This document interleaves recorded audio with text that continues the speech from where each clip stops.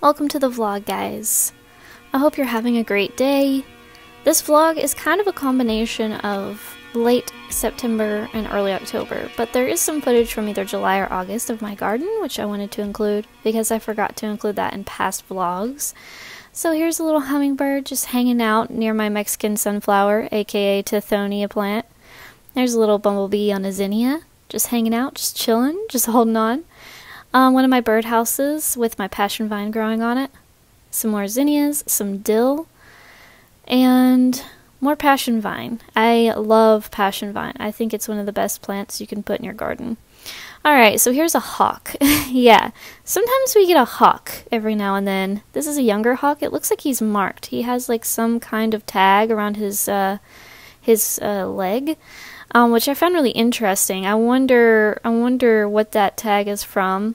I guess they're trying to keep track of that particular hawk.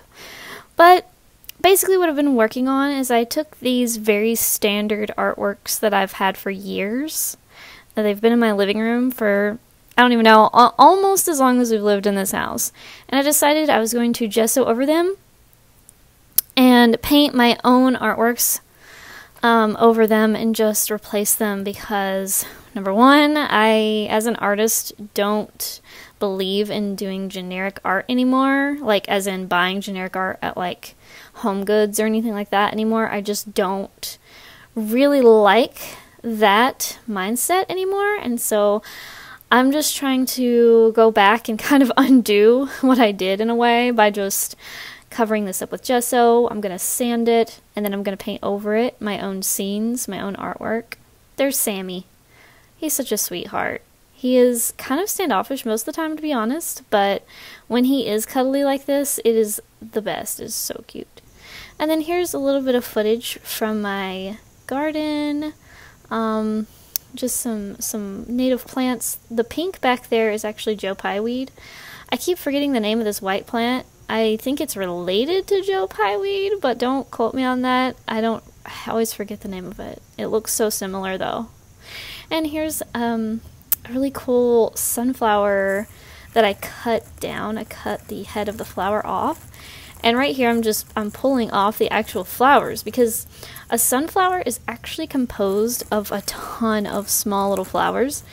And once the seeds are done, you can just kind of brush away those little tiny flowers, and then you'll expose the seeds, the sunflower seeds. And so that's what I'm doing in this video, and I kind of thought that the flowers looked funny, like when you zoom in, you know what they look like.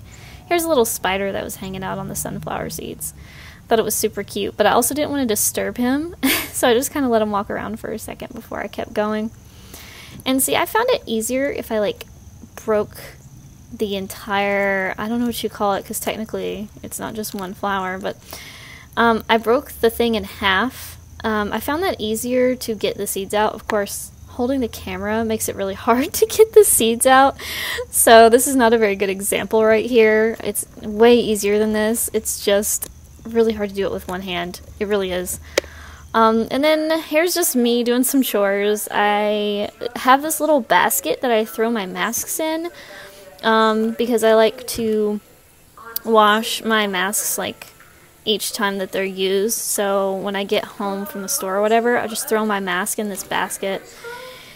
And Derek does the same. And then I just wash them when I'm getting low on clean masks. Like when I only have like one or two left, then I'll wash the whole stack that's in the basket all at one time. Less work. I use really, really hot water, and I use laundry detergent, and that's how I do it. And then I rinse them off and I hang them up. I do not put them in the dryer.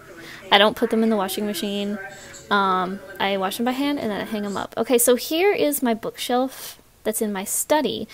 I call it the study. I feel like it could be called the study, the library, whatever the case may be. I would call it the study though. I just think it's a cute name. But I'm just basically filling these cracks in. When this all settled, it cracked unfortunately, so I'm just going to be using some caulk on this. I have a lot of really fun plans for this room. The study is very little work has been done on this room. We created this built-in that you're seeing me film right now. And other than that, this little shelf built-in, we haven't done a lot in that room. I've taken down the drop ceiling tiles because they were atrocious. They had stains on them. They were ugly. They were horrible. But now I have the issue of what am I going to do with the ceiling in this room? So hopefully this coming winter, I will be working on that room a lot more since the garden will be put to sleep for the year. And by then I can work on this room more, devote more time and attention to it. And I really need to come up with a solution for the ceiling because it's very tricky. There are wires everywhere. There's a fluorescent light that pops down. There's a vent that pops down. There's ductwork.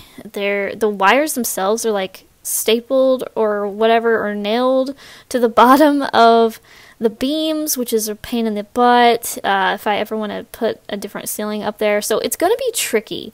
I've been looking into different ideas on Pinterest. I am thinking about asking someone at Lowe's what I should do. I don't know. I need ideas. So if you guys have any ideas on doing a new ceiling in a very tricky space where you can't just stick things to the beams because the wires are at the bottom of the beams, just let me know. Let me know what kind of experience you guys have. I feel like I'm going to have to build some sort of wooden frame in the ceiling and then like attach tiles, kind of like a drop ceiling, except just a better look, you know?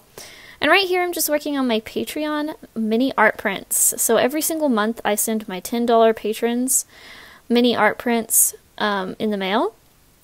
I send one art print per month to each $10 patron, and international, I think I have it set up to where I ask for $2 extra for international just to help with shipping internationally. And so that's how I have my Patreon set up. So go check out my Patreon page. It's patreon.com/MacyLou. Here's Sammy again, being really cute in my husband's office.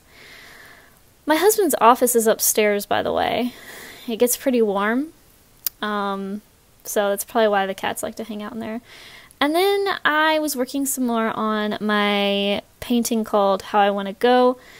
I actually have someone that's probably going to be buying this soon. I have to let this painting dry for about a month. I think I have just under a month left to go.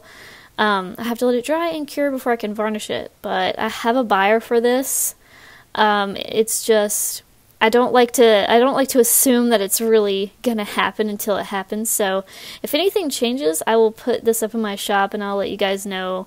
Unless of course I get another, like if this sale falls through and someone else buys it, I mean of course then I won't put it on my website, but you know. Here's a beautiful butterfly that was in my garden on my Russian sage plants. And I really liked getting footage of this. It was so fun. Here's some footage of my garden. It's kind of a mess right now, but I'm a perfectionist in some ways, in small ways, but I'm not like a full-on perfectionist in the garden at all. I'm way too lazy for that. I have way too much Bermuda grass to be a perfectionist. If you guys know anything about Bermuda grass, you know that Bermuda grass makes everything look messy and just insane. So here's some footage of Luna. She's so cute. She's so sweet. She's very, very lovey-dovey. Like, she loves attention. She loves being held. She loves being petted. She loves being kissed. She is so sweet. She always wants attention. And she, like, really flicks her tail a lot in this video. It's so cute. So, I just wanted to share something I did with you guys. I harvested some of my passion fruit from my passion vine, which, if you guys don't know, passion vine, a specific kind of passion vine, I think it's called purple passion vine, it is native in my area. I'm in East Tennessee, so I have these vines growing in my garden. They didn't just grow on their own though.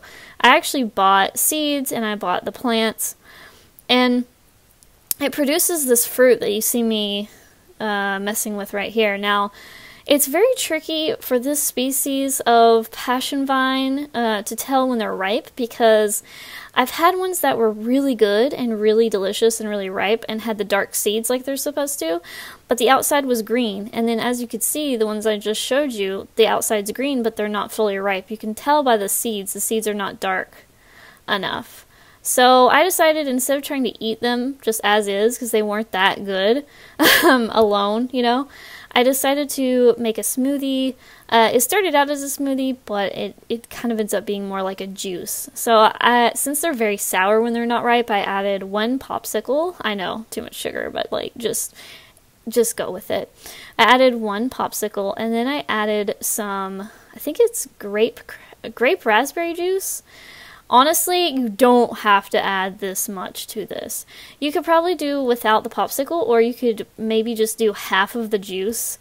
I overdid it on the sugar, to be honest. It was just a tad bit too sweet. It was pretty good, though. It was delicious, but just a tiny bit too sweet.